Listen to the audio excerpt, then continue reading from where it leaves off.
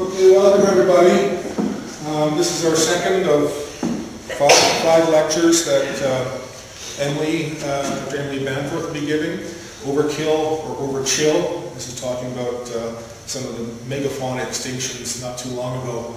When we talk about extinctions, we think of beasts and animals like dinosaurs and such. But we have to understand the complexity of extinctions is far too great for a simple single thing to cause an extinction, or that in this example, the dinosaur extinction was the only group of animals suffered in a mass extinction. Extinction, as we know today in biology, is reflected in the fossil record, is a far more complex and in-depth subject to be deciphered just by one potential cause. So Emily will be talking about the more recent of extinction events, some of the large megafaunal mammals in North America and elsewhere. So on that note, Emily will inform us and enlighten us.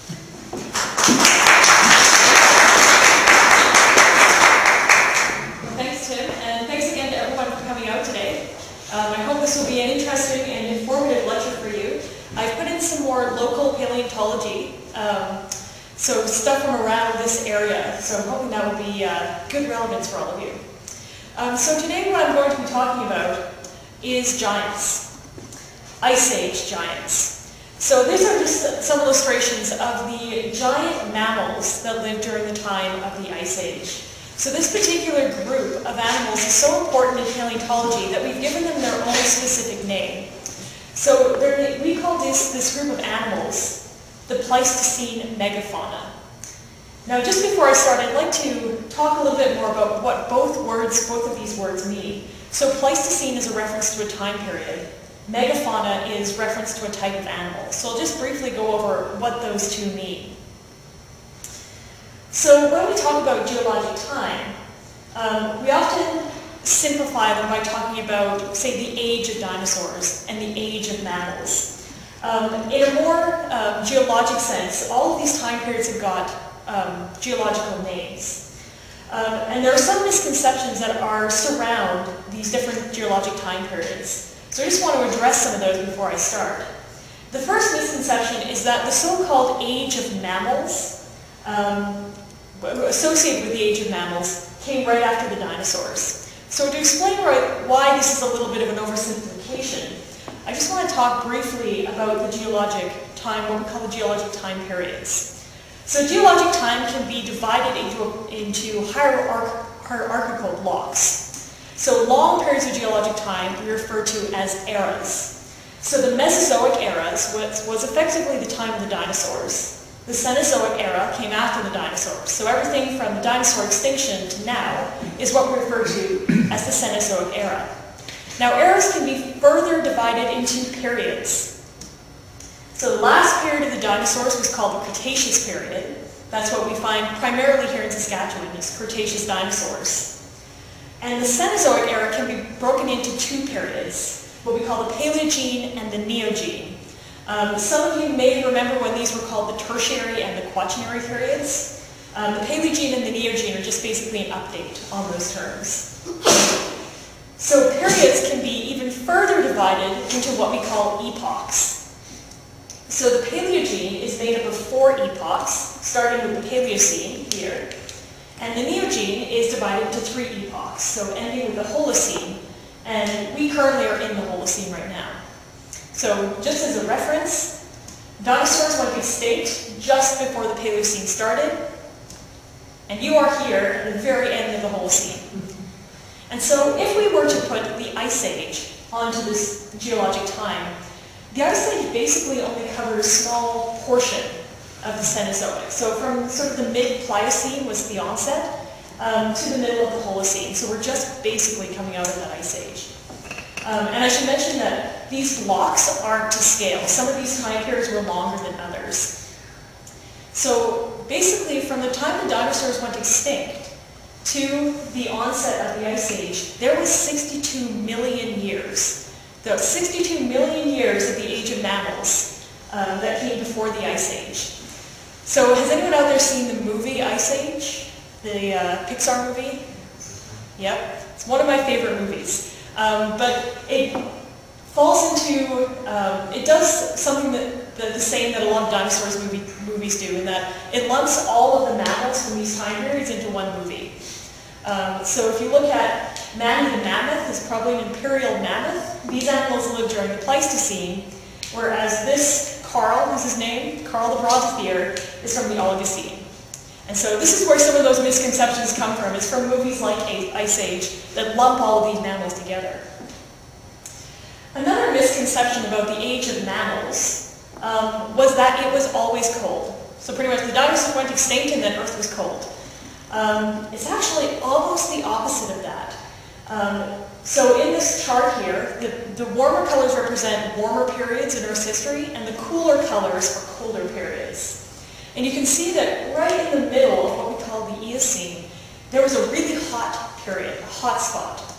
And this was called the Eocene thermal maxima. And this is actually the warmest period that we have ever recorded on Earth. So this was a really, really, really warm period. How warm, you might ask? Well, this is a reconstruction from a place called Ellesmere Island.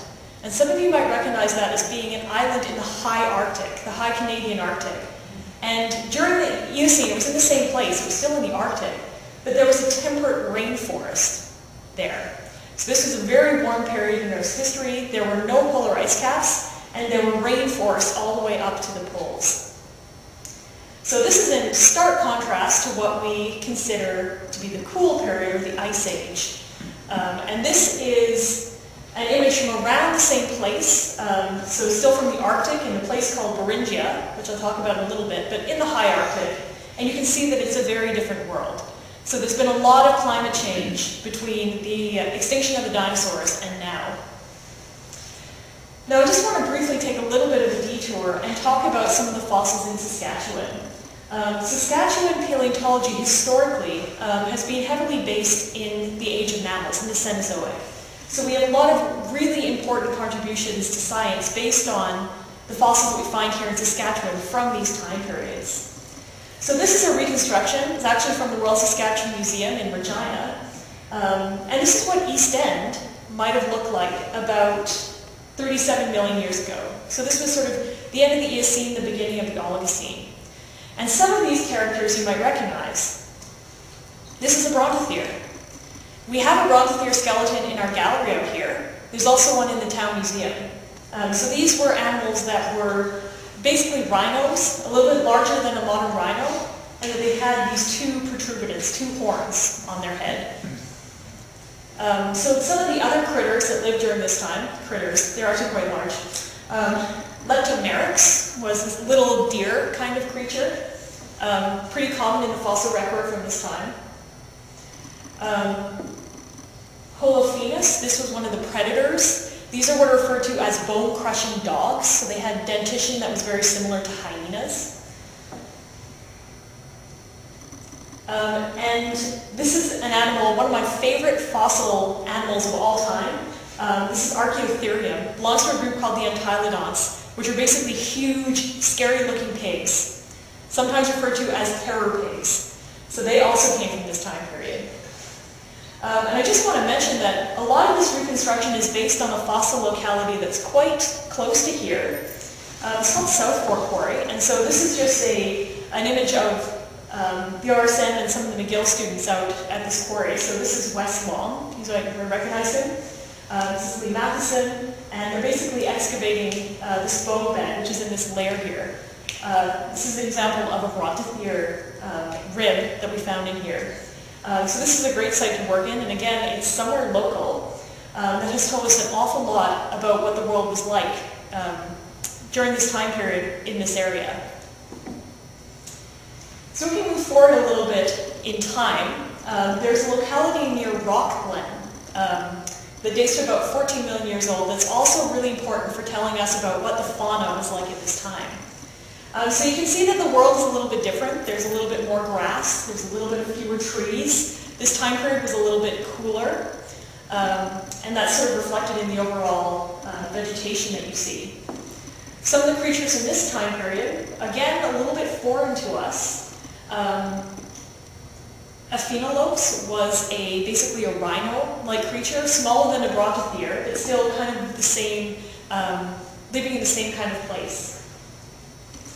Merychippus, this was an early horse. It actually had 3 toes. But again, well on the way to being a modern horse, as you can see in the reconstruction, but also hasn't quite reached the horse size yet, so these guys are about that big. Mericotus, this was basically an antelope-like creature. And I think this is really neat because basically antelopes have been in this area for 14 million years, which is kind of cool. We also find more of these bone-crushing dogs. This is a different species, but it's the same kind of animal, would have filled the same kind of niche. Also from this time, we start finding mastodons. So mastodons are different from mammoths. So a mammoth, like a woolly mammoth, is more closely related to a modern elephant than to a mastodon. So mastodons were unique in having more of a lower jaw and also having different teeth. But they belong to the same group as elephants. They're called the Proboscidea. So at this time, we start getting mastodons in Saskatchewan as well. And finally, there's a locality northeast of Swift Current called the Welsh Crete. This is called the Welsh Crete fauna. Again, a really, really important fossil locality for us to figure out what the world was like during this is again now we're in the early Pleistocene, so just at the onset of the Ice Age. And there are some really interesting animals here. Megafaunal. This is a giant sloth. A giant sloth in Saskatchewan. Kind of blows your mind sometimes. The imperial mammoth. Have you heard of the Kyle mammoth? The mammoth they found up near Kyle? That belonged to this group. So at this time we're actually finding woolly mammoths in this area. Things like oxen. This is called a shrub ox. Very similar to an animal that you would find in, say, Africa today. Again, still getting more of these hyena-like dogs. They're still around. Another really impressive predator we start finding is something called the American lion. Looks like a modern lion until you start looking at the size. So this is a human for scale, this is an American lion, and this is a male African lion. So these were really, really big lions.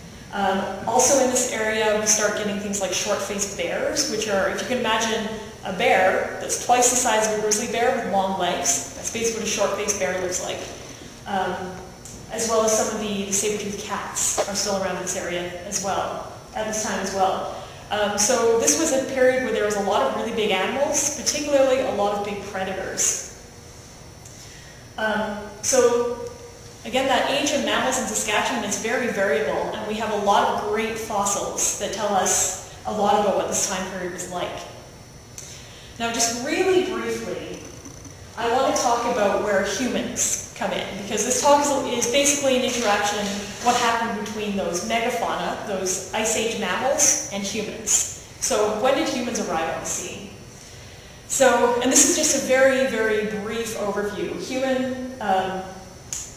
The human fossil record is very complicated, so this is just a very simplified view of that. So the earliest possible hominid appeared sometime at the end of the Miocene.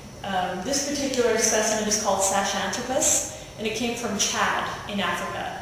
So this is dated to about 7 million years ago. Again, that was the end of the Miocene.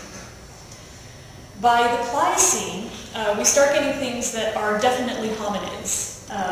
Things like Australopithecus. So you may have heard of Lucy, Australopithecus afarensis. This is her skeleton here, possibly one of the most famous fossil humans ever found. So she came from this time period, from the Pliocene.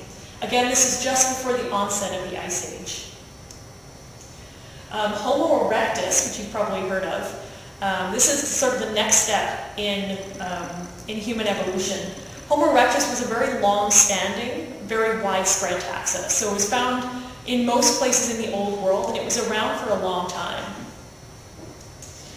Sort of towards the end of the Pleistocene, we start getting a group of humans that are generally referred to as archaic humans. So these are things like Homo heidelbergensis, Homo neanderthalis, so Neanderthals fit into this group. Homo rudolfensis, Homo antecedents.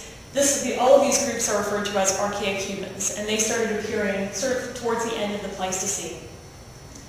And anatomically modern humans, so basically humans that are fully modern, not only look like humans, but are doing very human things like cave painting, music, burial rituals, things like that. They started to appear only about 100,000 years ago. So for paleontologists, that's incredibly recent. That was like yesterday. So this is basically where humans fit into the scale. And so again, we're talking about the Pleistocene, and the humans I'm referring to in this talk are these modern humans. So the Pleistocene was a very interesting time period geographically as well. At this time, there was actually a land bridge between Asia, between Siberia and Alaska. So I'll just highlight where the modern shorelines are. So those dotted lines are where the modern shorelines are. So during the Pleistocene, there was actually land covering, or basically it was a bridge between the Arctic Ocean, a bridge going between the Arctic Ocean. And this was really important because this meant that animals from Asia could come over to North America, and animals from North America could come over to Asia. So it was basically a biological interchange. Another important key factor at this time was that we were in an ice age. So the continent was effectively covered in ice. This is about where East End is. East End was one of the very few places in North America that was not covered with ice. Edmonton was another one, but pretty much the rest of the continent was just a huge ice sheet. So on the eastern side of the continent, there was the Laurentide ice sheet. This is massive, massive sheet of ice that covered hundreds of thousands of square kilometers. And on the west, we had the Cordilleran ice sheet that was effectively coming over from the Rocky Mountains. But these two ice sheets didn't quite touch.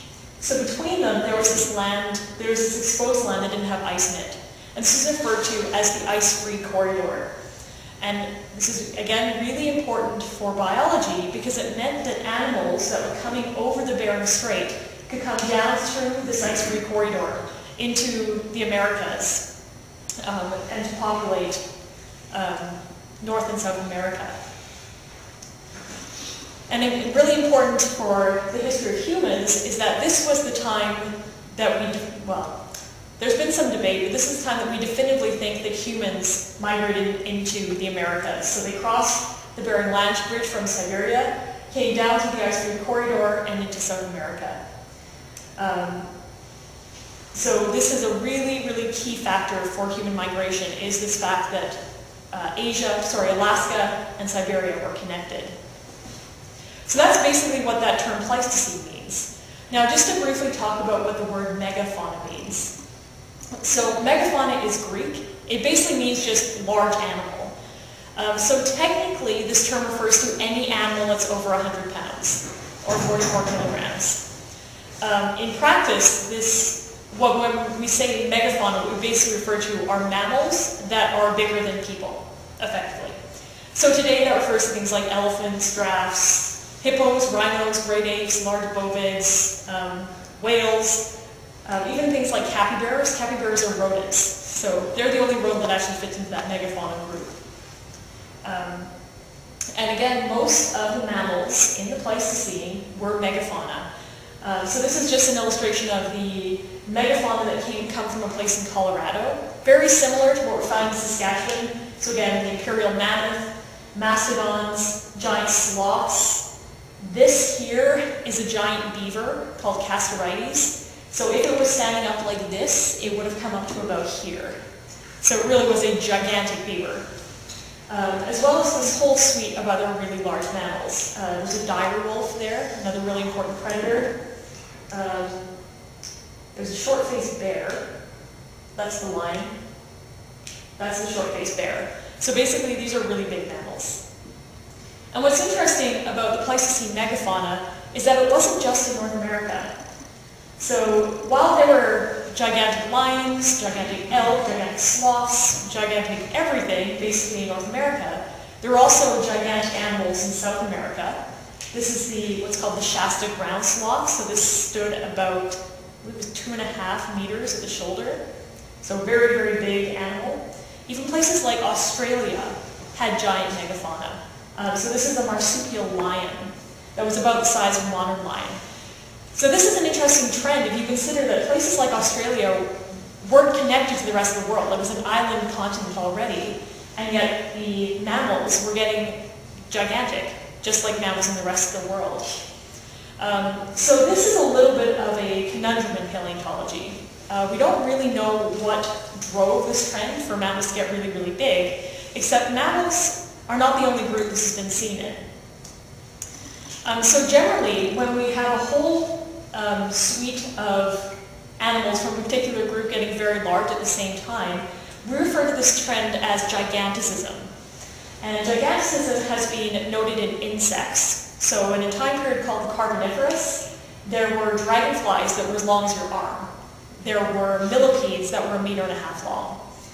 So if you compare those insects with the insects you get today, you can see that there's been a trend into giganticism that has then declined.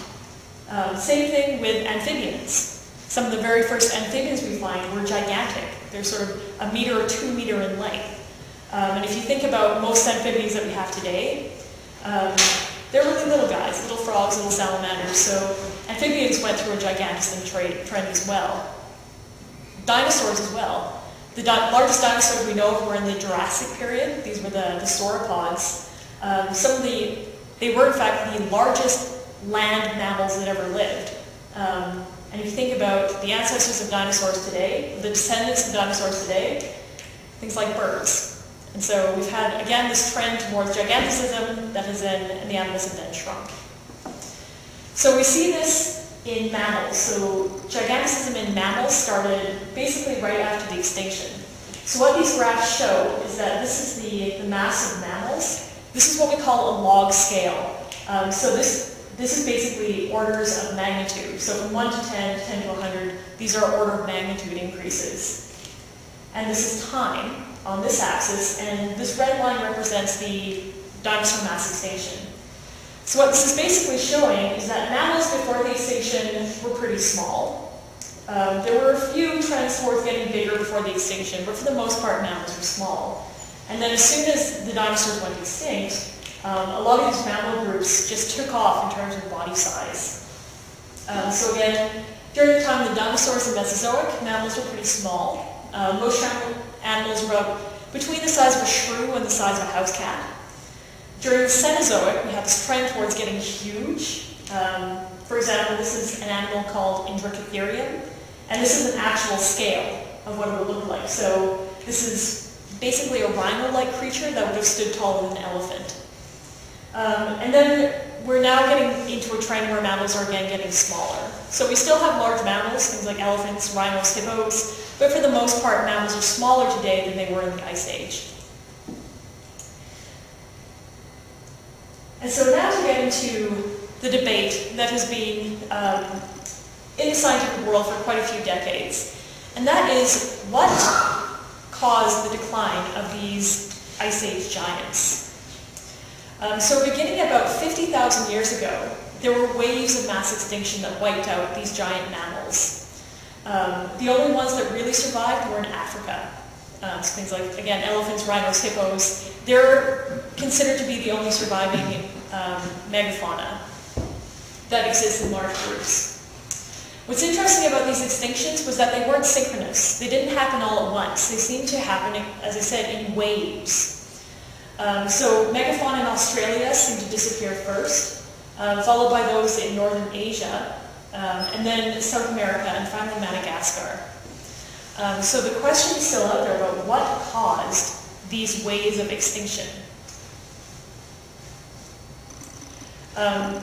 So just again to illustrate the fact that the world today is a very different place in terms of the mammals that we have. This graph here shows sort of the existing, or the megafauna that survived those extinctions. And they're mostly in Africa and in places like Indonesia. all of these animals outlined in white went extinct. And you can see that, again, this is just a graph that shows body size, so in body size in different continents. The gray bars there are existing fauna. The white bars are fauna that went extinct. So this quote from Alfred Russel Wallace, who was a very famous biologist, pretty much summed it up.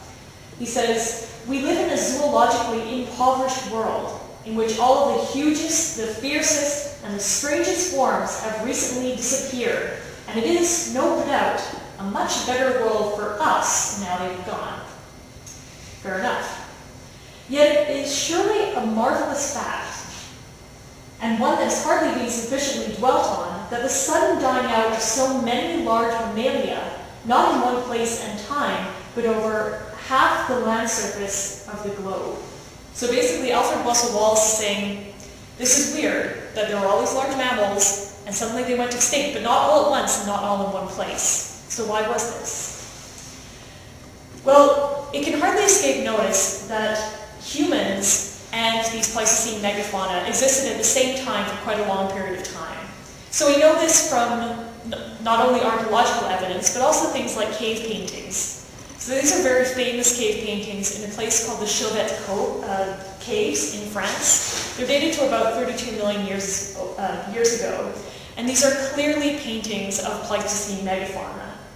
So we have things like woolly rhinos, we have things like large lions that would have, cave lions that would have existed at the time, things like aurochs. There's also mastodons and elephants depicted in this cave, and so it's clear that humans and Pleistocene megafauna coexisted at the same time.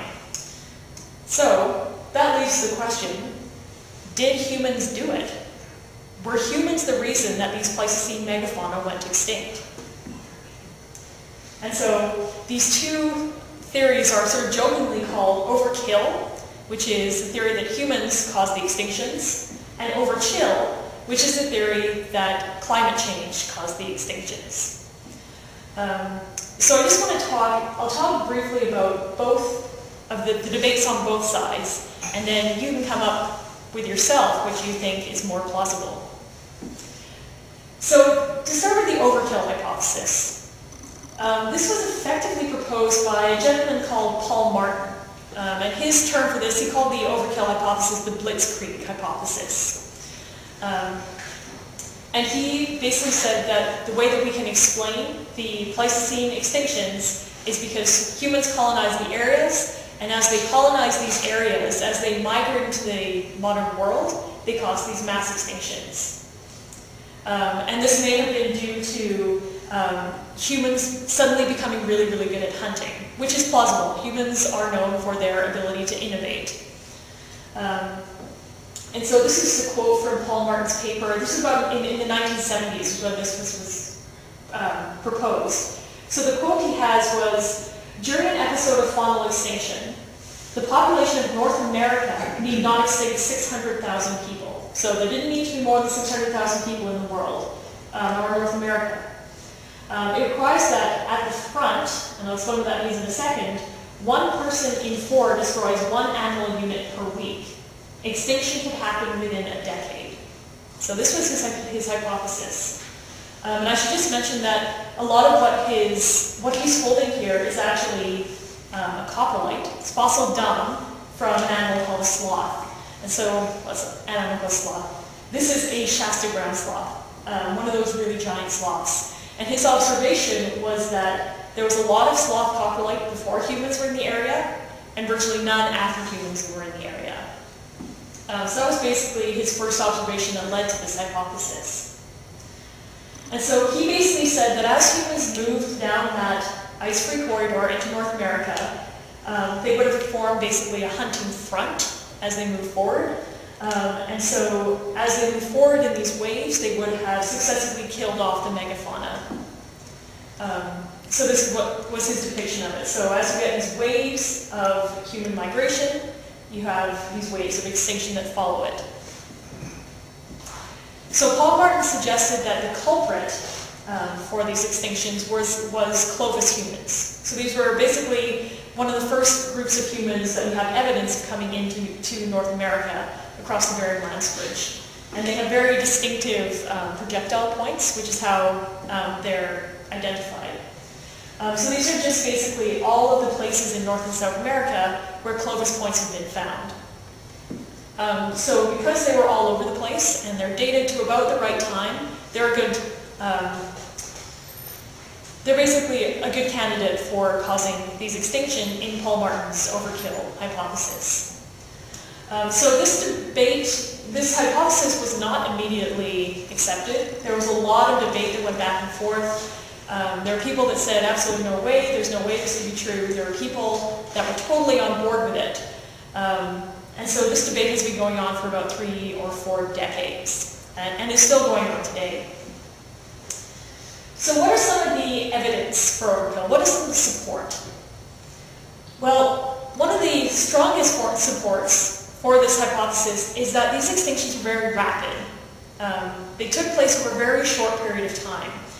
So for example, this graph depicts the large mammal population of a continent in green, and this arrow here represents the time that humans appeared. And you can see that in everywhere except Africa, as soon as humans appeared, there was a really very rapid decline in the number of large mammal taxa. So just as an aside, how do we know that humans appear in an area? How is the date actually put onto that? Well, archaeologists look for things like, obviously, material remains, things like projectile points or stone tools. They look for an increase in charcoal particulates, because humans at this time were using fire. So this was a good way of figuring out if humans had been in an area. And at this time, even then, humans were introducing species into an area. Both plants and animals, sometimes intentionally, sometimes unintentionally. So these are all ways that people have actually figured out when humans arrived. So if you look at a graph like this, you may say, yeah, it does look like when humans appeared, mammals went extinct. These big mammals went extinct. So it does really look like humans were involved. Just another point about extinction. So normally when things go extinct because of something like climate change, there's a successive pattern that they follow. So the first thing that will happen is that they'll start changing physical things about them. So they'll grow a warmer fur coat. They'll do things like maybe they'll start hibernating longer, they'll start migrating longer, they'll start migrating sooner or later. So that's what this phenotypic and phenologic changes mean. So that's the first thing that happens. If the climate change persists, species will tend to expand their ranges. So they'll go further south, they'll go further north, they'll go up mountains, they'll go down mountains. They'll basically try and move to where the climate is more to their liking. And eventually, if none of that works over a period of about a million years, that species will actually go extinct. So this is sort of the expected trajectory of species extinction. And so if there was climate change at this point that was causing these mammals to go extinct, it must have been really, really rapid. And so this particular graph doesn't really support the idea of climate change because the extinctions were so rapid that it seems as if something else was causing them as well. The second support for this overkill extinction is this idea of preferential hunting. So we know for sure that these early humans were not just killing everything, they had specific taxa that they targeted for food. So basically the idea is that are you going to spend all of your time and energy running around after rabbits, or are you just going to kill a mammoth and feed your family or your community for a month or two? So it's clear that humans were hunting what are called big game. So basically more food per unit effort. And this is reflected in a lot of archaeological sites. So we know that humans were hunting larger taxa, and it does seem as if it was the larger taxa that were going extinct. So again, on this graph here, this is body mass or body size.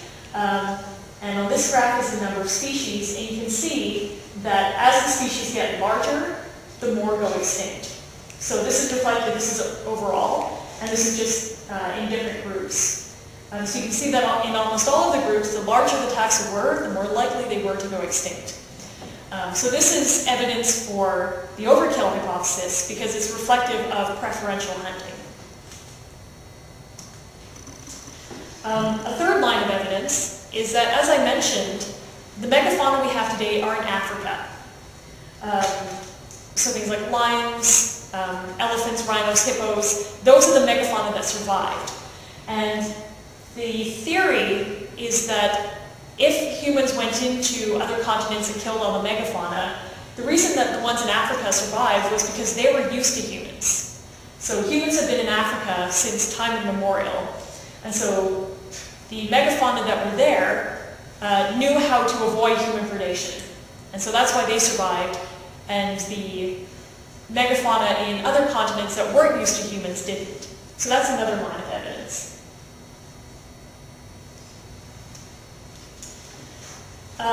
There's evidence of kill sites. So this is basically where humans, ancient humans had killed animals and they'd actually butchered them. So we actually find things like butcher marks on mammoth bones. So we know for sure that humans were killing mammoths. And so yeah, we also know, again from these kill sites, that humans were targeting these larger fauna.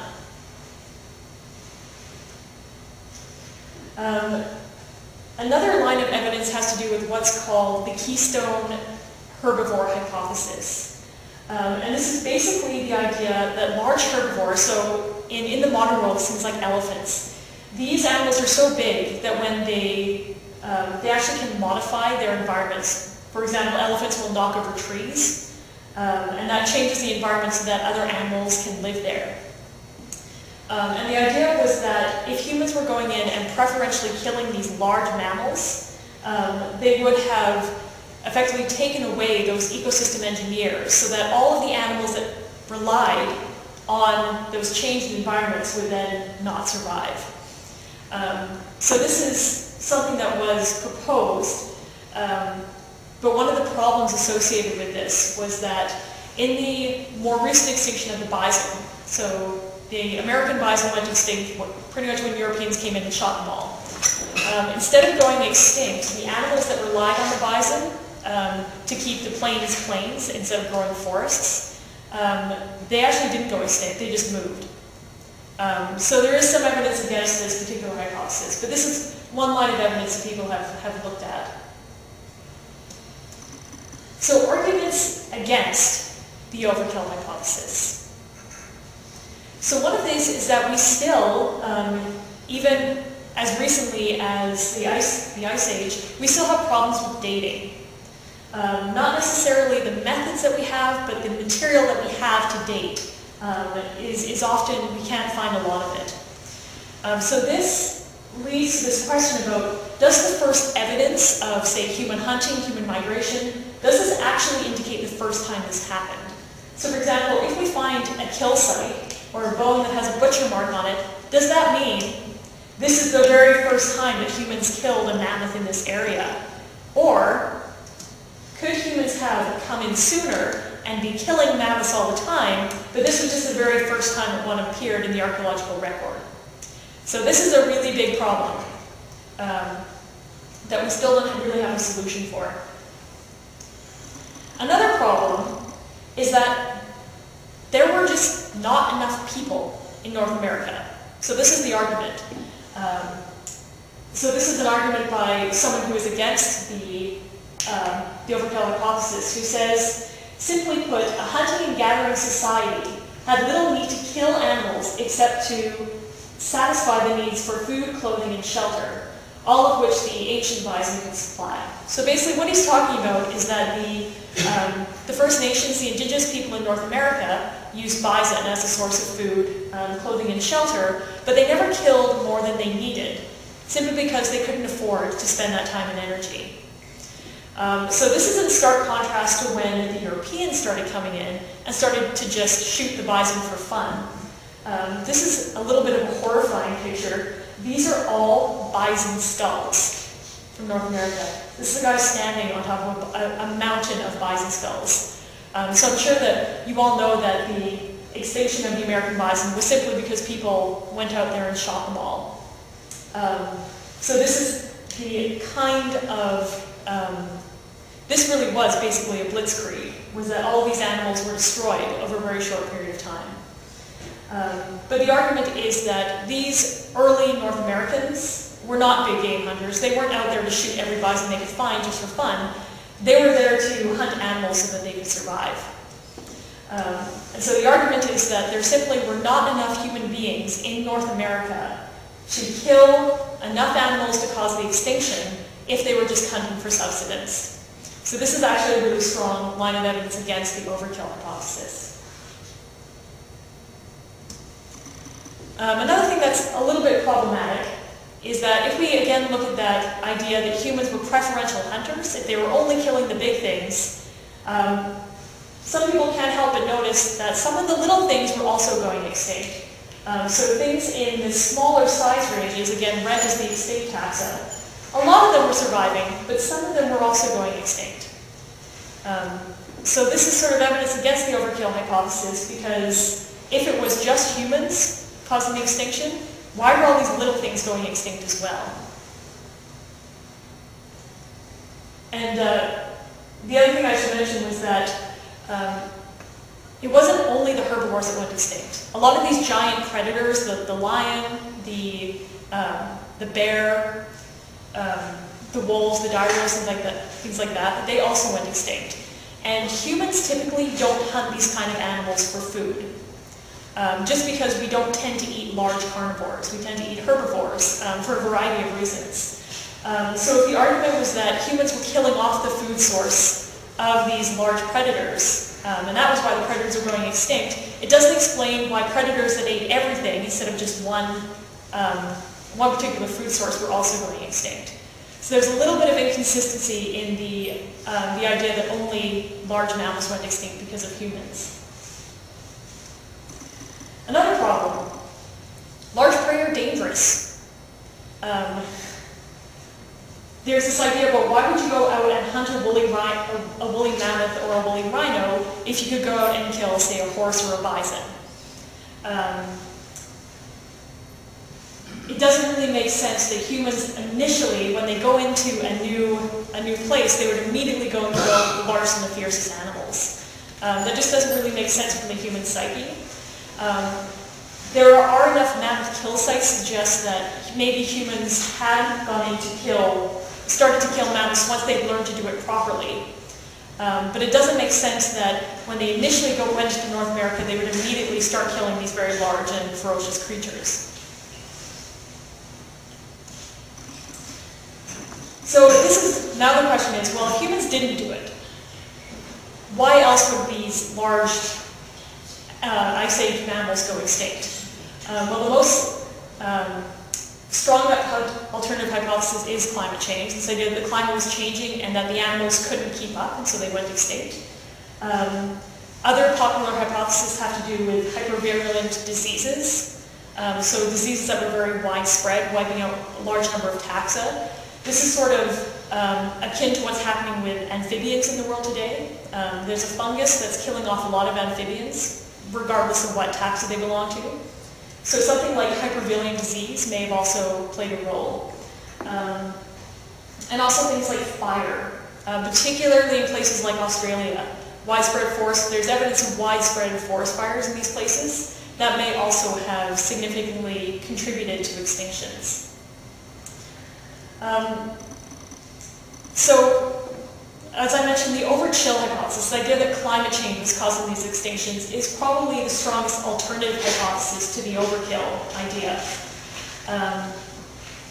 It doesn't really, one of the biggest arguments against the overchill hypothesis is that the extinctions weren't synchronous. Like if you would expect that global climate change was happening all at once, you would expect all of the extinctions to happen at once. That doesn't seem to be the case. So if you look at this graph here, these wiggly lines basically indicate climate change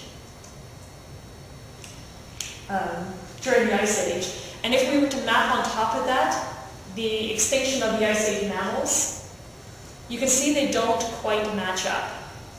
So this is one of the strongest arguments against the overchill hypothesis. As mentioned, it's often difficult to correlate human activities with changing climate over time. So it's hard to say that there was climate change exactly at this point, but it's hard to actually pinpoint what the fauna were doing at the same time. And there's also this idea that species may have reacted differently to climate change on different continents. So we know that animals in Australia were very different from animals in North America. And so climate change may not have affected them all at the same time, in the same way. So generally, this is just a summary slide about effectively saying that the jury is still out there. And as Tim was mentioning at the very beginning, it looks as if the Ice Age extinctions, like all of the extinctions in the fossil record, were multi-causational. They weren't caused by one thing, but they were caused by a variety of factors that basically caused a perfect storm that led to extinctions. So in this graph here, the red box indicates the arrival of humans. The blue box indicates the onset of the Ice Age. So you can see that the onset of the Ice Age and the arrival of humans was different in different continents. And the color of the icons here, so these animal icons represent the Ice Age megafauna. The blue indicates probable extinction by climate change. The red indicates probable extinction by humans. So you can see that depending on what continent you were on, the influence of humans and climate change was different. So for example, in Australia, there's very strong evidence that humans were the cause of the Ice Age extinctions. Whereas in the case of Europe, there's much more stronger evidence that climate change was a factor. But again, it seems as if all over the world these extinctions were caused by multiple factors, but humans were involved. So I'll just end with this quote from Kemp, who sums it up pretty well when he says, "Was the end Pleistocene megafaunal extinction the last of many acts of biotic reorganization in unbridled nature, or the first of many acts of global devastation by uncontrolled humanity?" So I think that pretty much sums up the debate in a nutshell. So thank you very much again for listening, and I hope you found that was interesting and informative. Again, as Tim mentioned, this is part of a lecture series. We have 3 more coming up. They're running bi-weekly, so the next one is on April 11th, and this is on Mary Anning, who's a very famous fossil hunter from England, and the history of women in paleontology. So I hope you'll join us for that. Again, thank you for coming, and if you have questions, I would be happy to try and answer them.